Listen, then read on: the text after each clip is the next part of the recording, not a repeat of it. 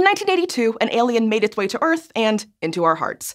After 40 years, E.T. the Extraterrestrial remains a celebrated classic movie shared across generations. And while we're so happy to have E.T. on our TVs, we're still waiting for any real aliens to stop by. Some researchers have even gotten a little impatient in the wait and sent out beacons to let them know who and where we are. Okay, maybe they didn't send out the messages because of the movie, but those messages could be the first step to making it more of a reality. Here's what those messages looked like.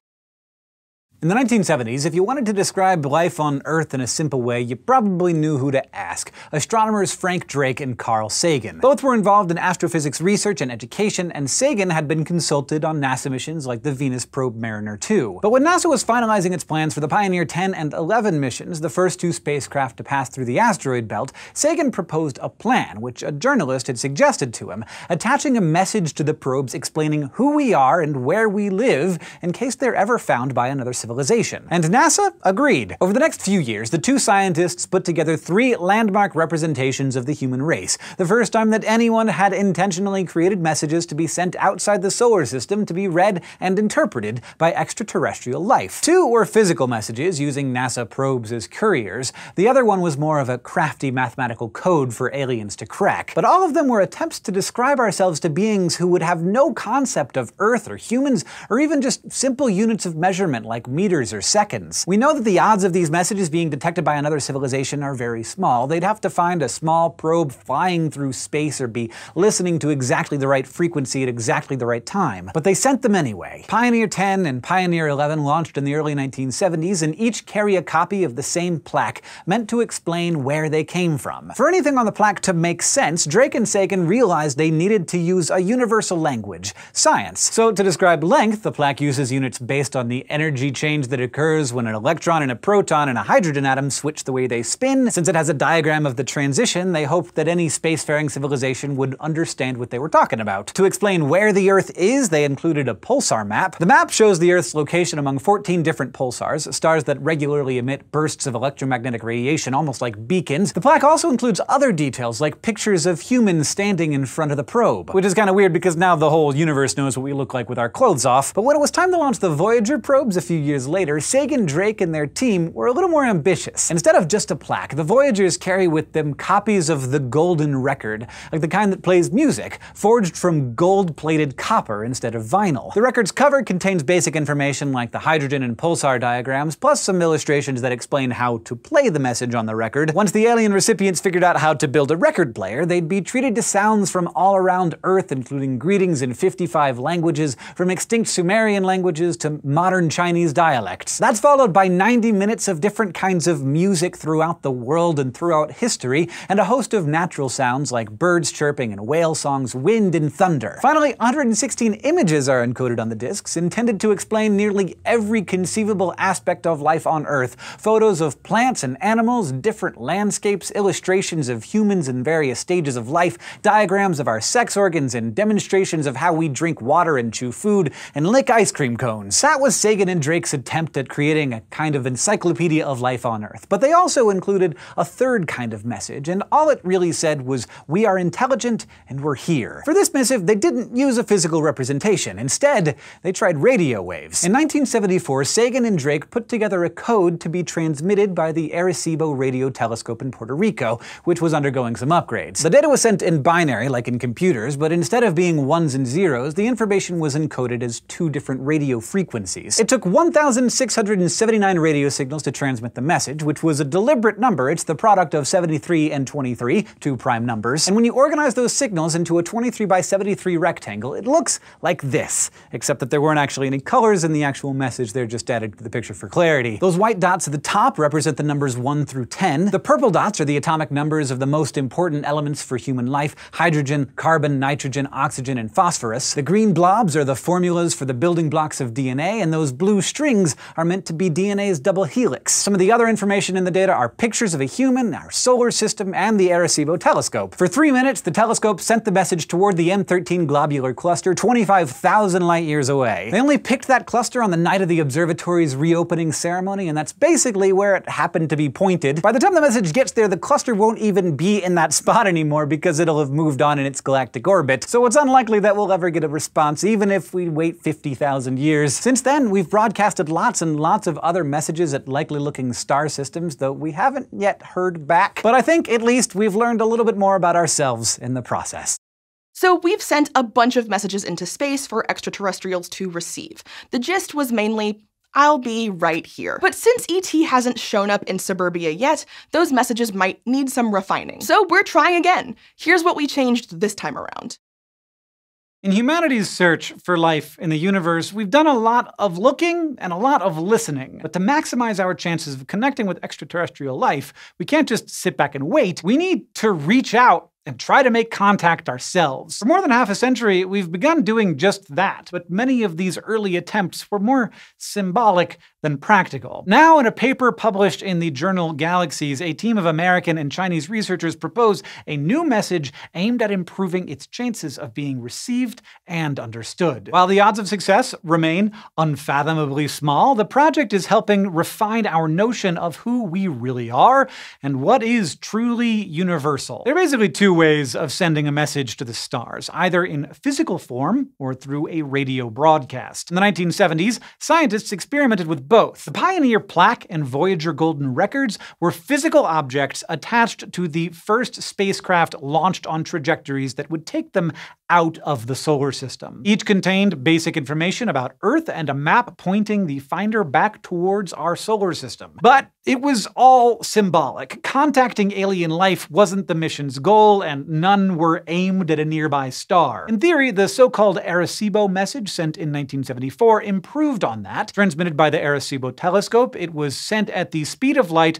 towards M13, a cluster of 300,000 stars. That message, though, turns out to have been more of a publicity stunt than an actual communication attempt, because by the time it reaches its targeted point in 25,000 years, M13 will be elsewhere in the Milky Way. The newly unveiled project, called Beacon in the Galaxy, aims to improve on these previous efforts. A key focus is on improving the odds that a message is properly interpreted if it is actually received by intelligent life. That might sound hard, but evidence suggests it's probably even harder than we think. When one of the creators of the Arecibo message circulated a draft to some of his friends, including a number of Nobel Prize winners, not one successfully understood what it meant, and they were humans. One strategy employed by the Beacon message is to remove as much extraneous information as possible. The Voyager golden record was full of things meant to evoke a sense of life on Earth: photographs, songs, spoken greetings, and the sounds of nature. But without any context, these would be virtually impossible for alien life to understand. Worse, they could prove to be distractions from more important messages, like where Earth is located and when the message was broadcast. The Beacon also relies on a special alphabet designed to be resistant to the breakdown of signals radioed across huge distances. That way, a simple transmission or decoding error doesn't turn 1s into 7s or 3s into 8s. These symbols were first developed as part of a prior extraterrestrial communication attempt broadcast from Ukraine in 1999 and 2003. Like previous messages, the actual Beacon signal would be a stream of binary 1s and 0s designed to be converted into simple pictures containing the information. To make sure the transmission is as clear as possible, the authors calculate when and where the message should be sent. Broadcasting around March 30th or October 4th will reduce interference from the sun's own radio energy. At the same time, the target should be as close to straight overhead as practical in order to minimize the amount of distortion from Earth's atmosphere. One final improvement proposed for the Beacon message is an update to our galactic map. The messages of the 1970s specified Earth's location to 14 nearby pulsars, neutron stars that send out perfectly repeating bursts of radio waves. Since then, scientists have realized that pulsars might not be the best choice for a universal map. For one thing, their unique pulse is only visible if you are in the path of its lighthouse-like beam. They're also not terribly bright, and their positions drift slowly around the galaxy just like other stars. For those reasons and more, the beacon's map is made up of globular clusters instead. Composed of hundreds of thousands of stars, these dense clusters shine in all directions and are bright enough to be seen from virtually anywhere in the galaxy. There's also fewer of them in the Milky Way, making it easier for ET to match the map to known objects. So given all of this planning, when will the beacon message be sent? Probably not anytime soon. With the Arecibo telescope no longer operating, the authors propose sending the message from either California's Allen Telescope Array or China's enormous Fast Radio Telescope. There's just one problem. Neither of these facilities have the equipment needed to broadcast a signal. They are designed to only listen. Upgrading either would be possible, but it's a big undertaking that will require major financial investment. But that does not mean that the beacon in the galaxy is an entirely abstract exercise. Working out how we might communicate with other intelligent life helps scientists recognize what aspects of our view on the universe are actually universal. And hey, if ET does come knocking, projects like this one give us a solid first draft of what we might say. We've had a few drafts now for what we would say to ET if we could, but we haven't just kept them in our email drafts. We've sent them in case any aliens might respond. But the closest thing we've gotten to a response so far is the wow signal. Here's Caitlin to describe what that looked like. Deep in an archive in Columbus, Ohio, there's a slip of paper with a bunch of random-looking letters and numbers printed on it. A few of the characters are circled, and one word is handwritten in red ink. Wow. Those circled characters are the signs of an unusually strong signal from outer space, detected in 1977. But we still don't know exactly what it was, and we never found it again. There's a theme that tends to come up a lot when you're talking about space. With so many planets and moons scattered throughout this universe of ours, where are all the aliens? So some astronomers spend their time looking for extraterrestrial life by broadcasting carefully crafted messages to space. But what if there's intelligent life out there that's doing the same thing, sending messages to us? Or even just broadcasting signals that we could pick up from here. That's why other astronomers and some entire organizations spend their time looking for alien signals using radio telescopes. Lots of things in space naturally emit radio waves, and radio telescopes are designed to capture, focus, and read that energy. By analyzing the data collected by these telescopes, researchers can learn new things about the universe, like where there might be undiscovered galaxies. But organizations like SETI, or Search for Extraterrestrial Intelligence, also like to monitor the data. They're looking for something out of the ordinary, like patterns or especially strong signals that might mean they were sent out, purposely or otherwise, by an advanced civilization on another world. These days we can comb through the data automatically using computers, but back in the 1970s it was done by hand, which is where a volunteer named Geary comes in. A computer hooked up to the telescope would print out the data it collected as characters arranged in a grid. And on August 15th, 1977, Eamon was looking through some of these printouts when he saw a sequence of characters that meant the telescope had detected a signal 30 times the strength of the usual background radio waves. A signal that went on for 72 seconds. 38 years later, we still don't really know what it was. Once Eamon found and accidentally named the wow signal, scientists wanted to see if they could find it again. They were able to narrow down the possible sources to somewhere in the constellation Sagittarius, possibly near the M55 star cluster, but never detected it again. So where did the signal really come from? Scientists aren't sure. For one thing, it could have just been a computer glitch, but it probably wasn't, because the signal wasn't the sudden constant spike in the data that you'd expect to see if it was just a glitch.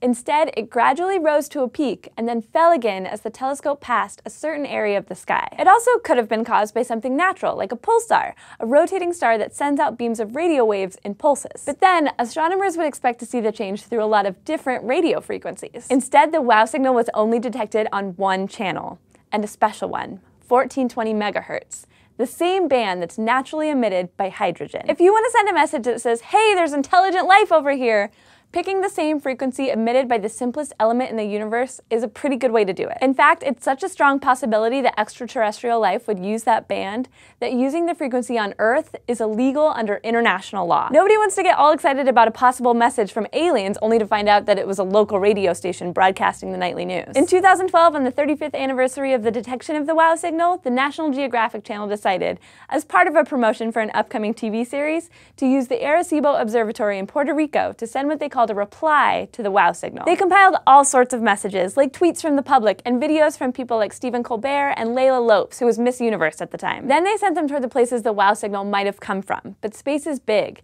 Even traveling at the speed of light, the message still wouldn't have gotten there yet. Proxima Centauri, the closest star to our solar system, is about 4 light years away. The M55 cluster, on the other hand, is more like 17,000 light years away. Even if there is someone listening, and they decide to reply, it'll be a future generation of scientists that get to hear the reviews of Stephen Colbert's sense of humor. And until then, or until we detect more clues, the wow signal will remain a mystery. The wow signal was detected after we sent that first beacon, but it seems like it would take way longer to receive our message and respond to it. So odds are that's not what it was. If you want to know the real odds of getting a message or visit from ET, Reed can tell you how to calculate them.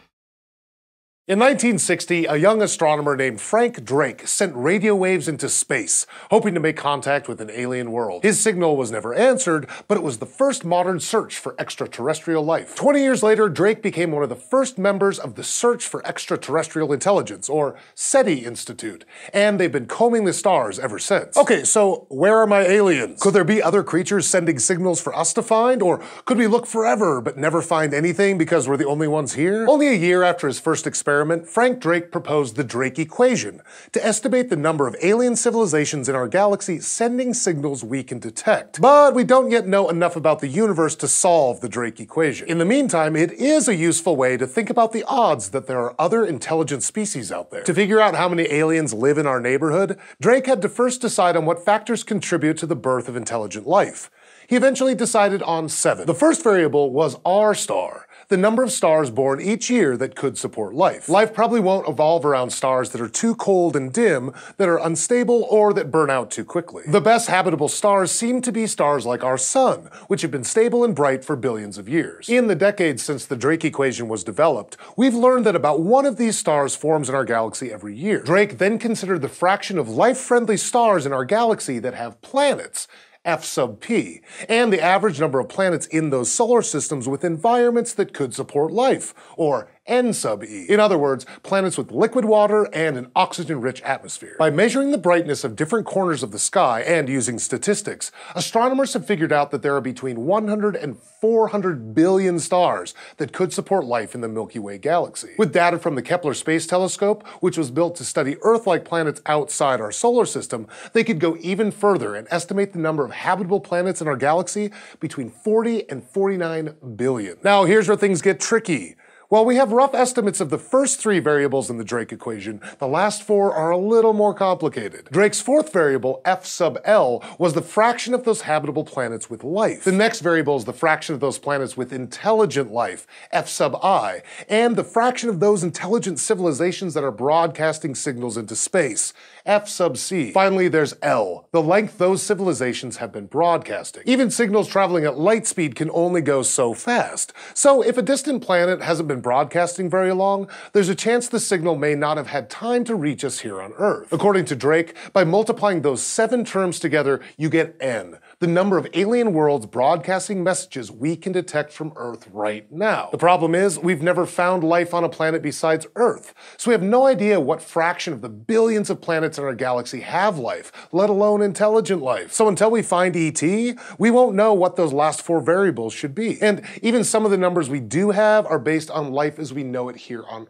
Earth. There could be creatures that thrive in toxic atmospheres or that can't stand water, which would totally throw off our guesses. But that's okay, because the Drake equation isn't designed to have an answer. Instead, it's a tool to help us think about how alien life might exist. It helps us think about what life off Earth could be like, and our odds of finding it under different conditions. Like in a paper published in May of this year in the journal Astrobiology. In the paper, 2 researchers rewrote the Drake equation so that instead of asking, what are the odds we can find intelligent aliens right now, it asked, what are the odds humanity is the only advanced civilization to have ever existed? They considered only 2 variables. The things we know and the things we don't know. Their first variable, the number of habitable planets in a given corner of the universe, takes into account what astronomers have learned over the past 50 years. Their second variable, the odds of finding an intelligent civilization on one of those planets, covers everything we still don't know. Using this version of the equation, the researchers concluded that humans aren't the first intelligent species unless the probability of intelligent life evolving